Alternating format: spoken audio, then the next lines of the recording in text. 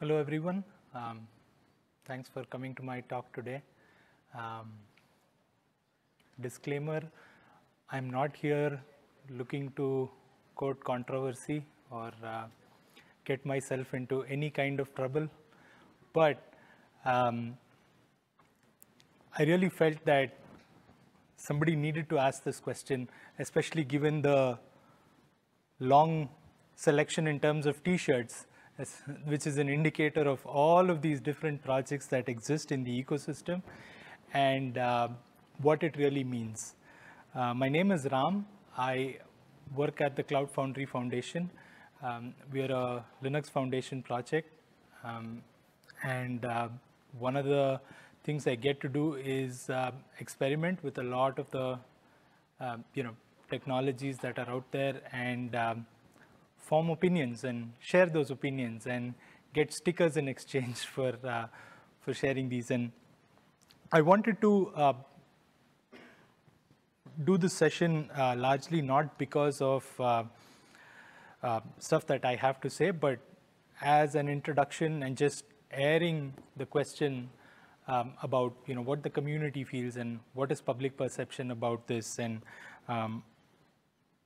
what it is that as a technology community we might have as an answer to a question like this. Now, my entire talk can be summarized into a single slide. Not this one, but yeah.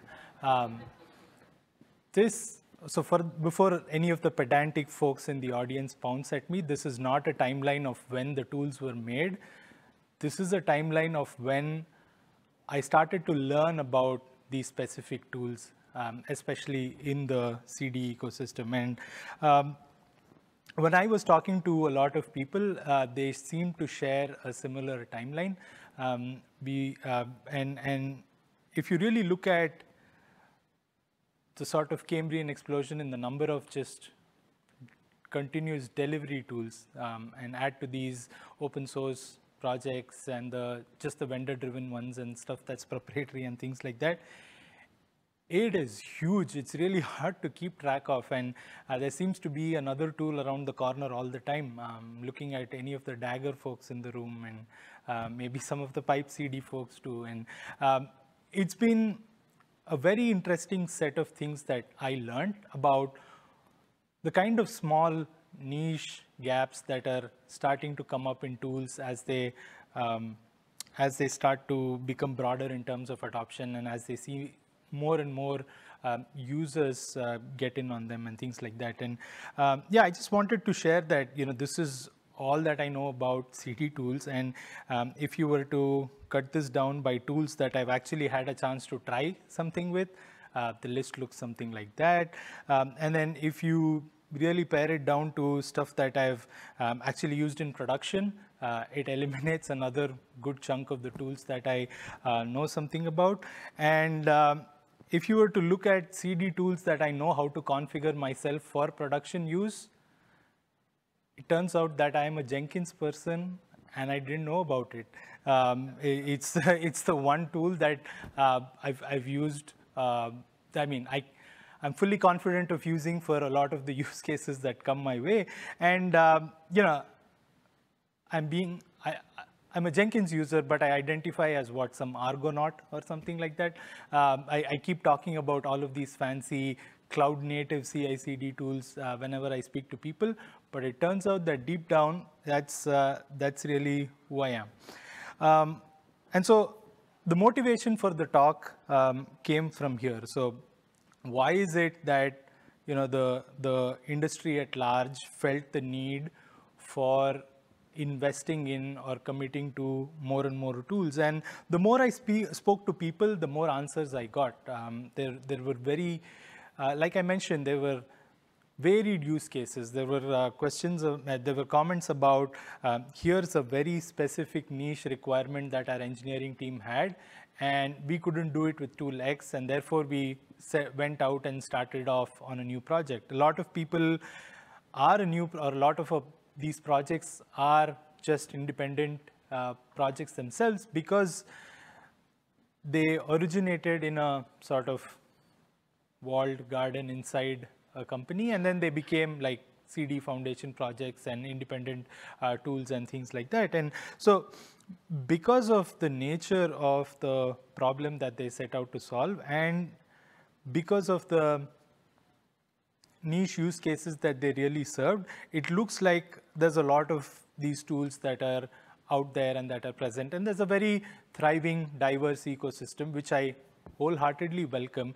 But at times it, I do wake up in the middle of the night with a question about, but why couldn't this just be a feature inside Argo instead of being a project of its own? So there are areas where, I've tried to really sit down and discover what are distinctions between these tools and where they really come together and where they differ. And again, these are some stuff that I've discovered by myself. And I'm happy to be corrected if it's not true. And so I just wanted to quickly summarize in a few minutes the whole Tekton versus Argo sort of discussion, which I feel represents more fairly two sort of players, as opposed to this being a Jenkins versus anybody else discussion, which can be a whole different game by itself. So just between these two tools, I think when I started to discover Tekton versus when I discovered Argo, my path to utilizing or putting the tool to use was very different and distinct, because Tekton came with this ability to configure pipelines and composite tasks and things like that, made a pipeline, and that became a larger workflow and things like that. Versus with Argo, it was more definitive in terms of workflows and CD and rollouts and all of these things. And so just learning these principles was very different between using the two tools.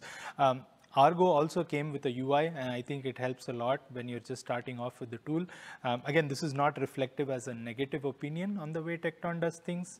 It is just a path that they chose, which I totally respect them for it. But YAML engineering is hard, and that put adopting Argo slightly on the easier side.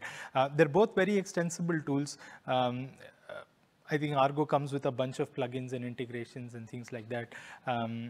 Tekton comes with its very extensible, again, because it's very declarative, very extensible list of custom resources and things like that. If you're fully sold into the Kubernetes ecosystem of everything should run on Kubernetes, including CI/CD, I think Tekton is a great case for that, and makes it very convenient to do that. Versus on Argo, you could step off the Kubernetes for the CI/CD bit. There's also some stuff that I've learned about the whole Spinnaker versus screwdriver debate. And as I started to make notes for what I should say on this slide, it seemed like the very same discussion. So whatever was Argo versus Tekton seemed to apply to Spinnaker versus screwdriver, and seemed to apply to any of the other tools that are out there, which really meant that there's definitely a lot of scope for bringing in CI/CD tools that serve a certain purpose, but there's also a little bit of difficulty in justifying the sprawl after a bit. So yeah, these are the opinions I had. I'm Ram Iyengar on social media. I'm very happy to hear what folks think about it. Again, I love the direction that a lot of the new tools are taking and the new projects are going in. But I really think as a community, from time to time, we should ask ourselves the question, do we really need a new CI/CD tool, to be honest? So that's my presentation. Thank you for coming to my talk. Have a great summit. And I thought the best thing I could do in this session was end a bit early so you can all have lunch early. So I hate being the person standing between food and the attendees. So again, don't be a stranger. I'm happy to answer any questions, get feedback, and hear opinions and stories that other people might have. Thank you so much.